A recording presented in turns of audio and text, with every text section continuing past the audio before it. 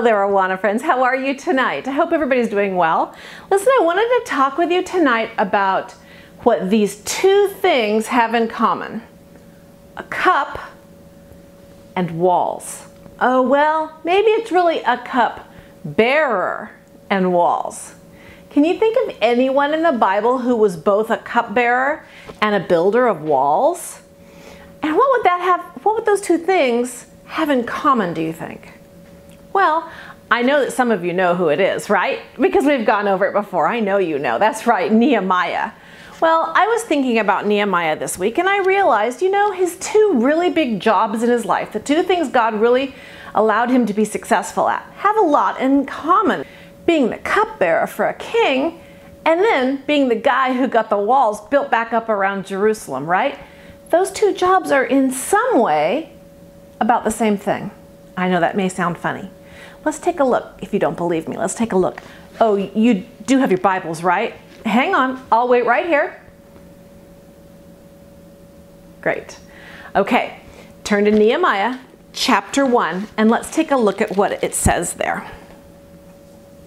I think you've all heard about Nehemiah, but let's just remind ourselves about who he was. So, chapter 1 says, "These are the words of Nehemiah, son of Helkaliah. I, Nehemiah, was in the capital, city of Susa, in the month of Kislev, in the 20th year of Artaxerxes' reign." Okay, so Artaxerxes had been king for 20 years, and he was in the capital city of Susa. So he gives us when and where and everything all about it. Now, verse 2. "While I was in Susa, one of my brothers named Hananiah and some other men came from Judah. I asked them about the Jews who'd escaped captivity and still lived in Judah. I also asked them about the city of Jerusalem." Okay, so his brother came to visit from Jerusalem, and Nehemiah was curious and asked him how things were going for the Jews who had escaped captivity, the people who hadn't been taken away into Babylon. How are they doing? They answered, "Nehemiah, the Jews who've escaped captivity and are in the land of Judah are in much trouble. They're having many problems and are full of shame because the wall of Jerusalem is broken down and its gates have been burned with fire." When I heard this about the people of Jerusalem and about the wall, I sat down and cried. I was very sad. I fasted and prayed to the God of heaven for several days. Then I prayed this prayer. "Lord of heaven, you are the great and powerful God. You are the God who keeps his agreement of love with the people who love you and obey your commands." And if we go ahead and read the rest of the book of Nehemiah, we find out that this man who did such super exciting things for God started out by praying. He was asking God to remember his people. Nehemiah confesses that they've not lived as God would want them to live, and he asks God to help him as he goes to the king. Now, let's think about this a little bit. Oh, wait, one more super important thing you need to know. Take a look in chapter 1, look all the way down at verse 11. There's a sentence that stands all by itself. What does it say? "Now I was the cupbearer to the king." Okay, so what's a cupbearer? A cupbearer means he was this really important man that hung around with the king all the time. Whenever the king was going to have anything to eat or anything to drink, Nehemiah was right close by to test it first. Now, it wasn't like just a taste testing. It wasn't like he was making sure it tasted good. He was making sure it was safe for the king. Nehemiah was guarding and protecting the king. You see, the king had enemies. He was afraid of being poisoned, and the cupbearer was his protection. The cupbearer would drink his drink before the king did. He might taste his food before the king did, and then everybody watched. And if the cupbearer didn't get sick, if the cupbearer didn't die, then the food was all right for the king.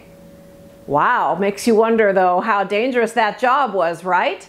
You can see that job might be something you might not want to take on if your king has a lot of enemies. Well, because of the nature of the job, the high risk that Nehemiah was running, cupbearers were very highly paid. They were among the closest people to the king. They were around them a lot. They were the most trusted people in the entire palace because the king literally put his life in their hands.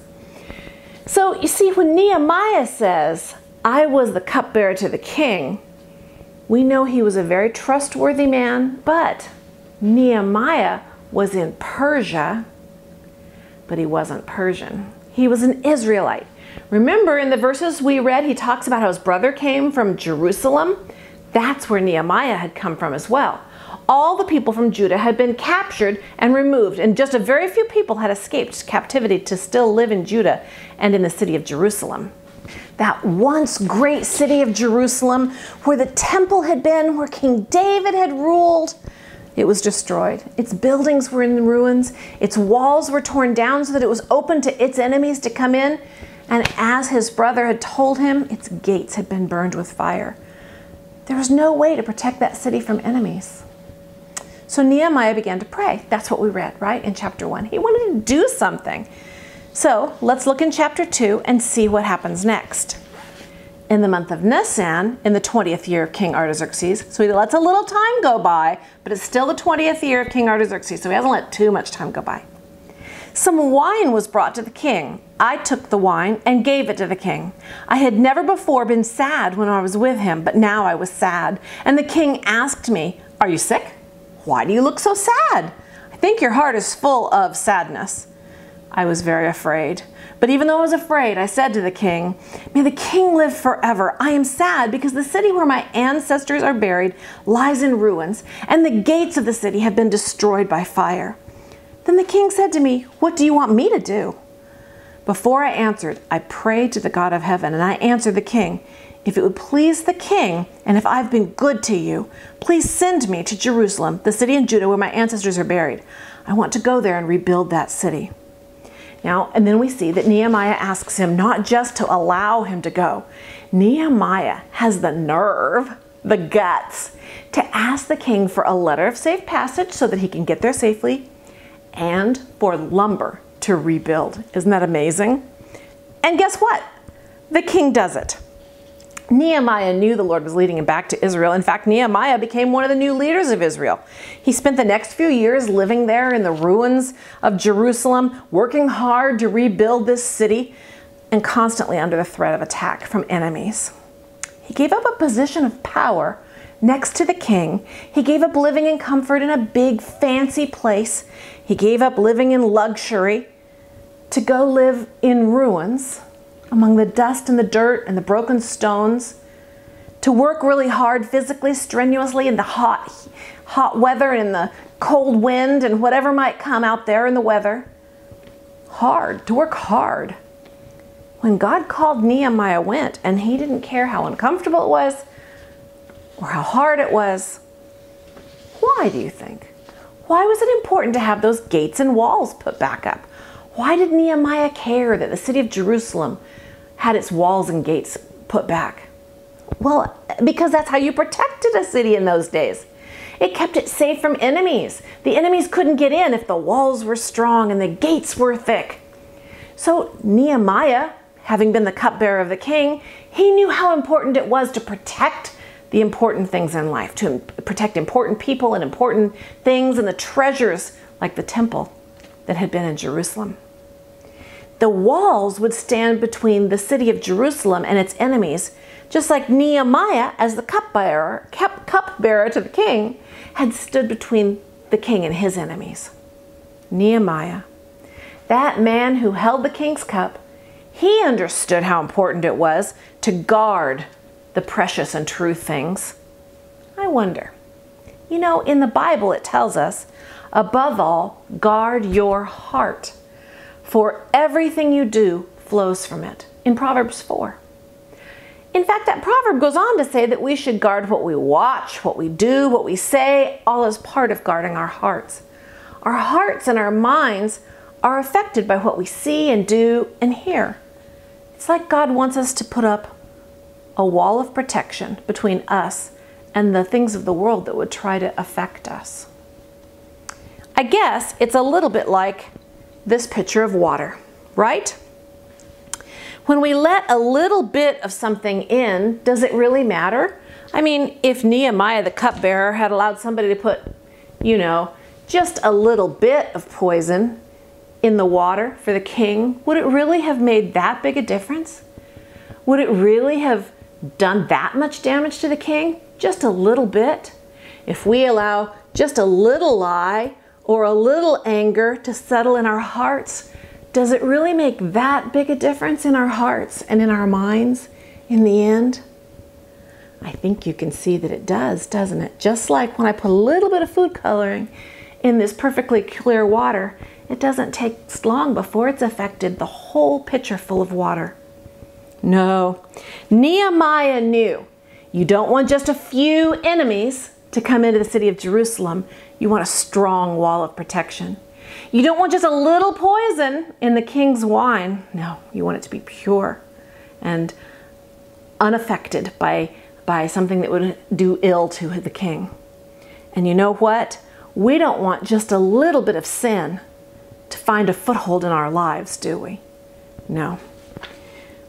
Now, we're not kings. We don't need cupbearers. But we do need to watch what we allow into our hearts and minds. Instead of being so careful about poison, we need to be careful about the little sins that tempt us to give them a foothold in our lives, to let them become part of our lives. We can't allow lying or anger or hatred or disobedience, any of those sins that we know go against what God wants us to be and do. We can't allow those into our hearts and minds to stay. Instead, we have to root it out.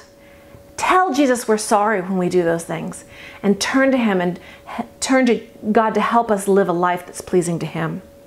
The Bible tells us in Philippians 4:8, brothers and sisters, continue to think about that which is good and worthy of praise.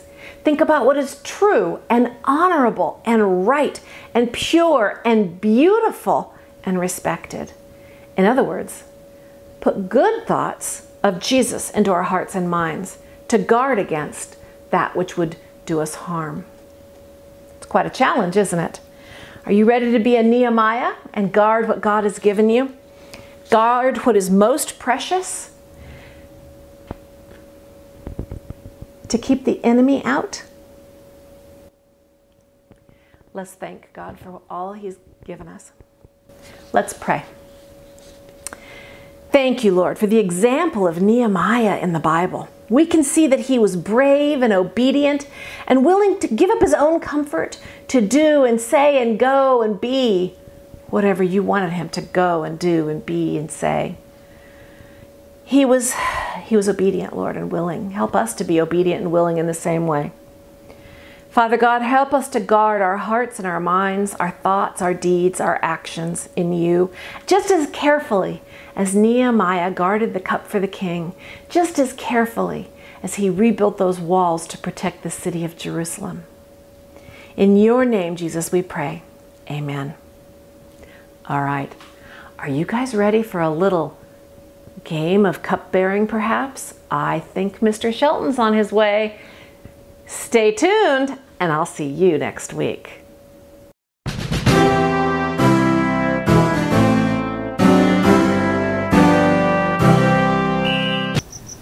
Hi guys, it's me again, your wonderful game director, and I understand you've been learning about Nehemiah, the cupbearer to the king. Well, what if he didn't have a cup? Well, we're going to have a little fun this week with one bowl on this end and one bowl on this end, and we can use either a small measuring cup, a large spoon, or a ladle, whichever you may have handy. And what you're going to want to do is try and empty this bowl into that bowl as quickly as you can.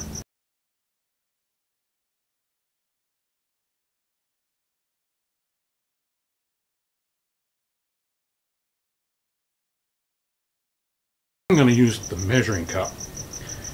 And you might want to put these a little further apart than what I've got them, but just for demonstration, I've got them on either end of my patio table here. All right, and you want to do it outside, because I got a sneaking suspicion that there's going to be some water other places than in the bowls. So, you ready?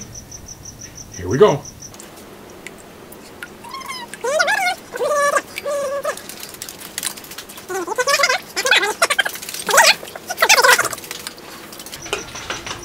All right, that's been probably about a minute.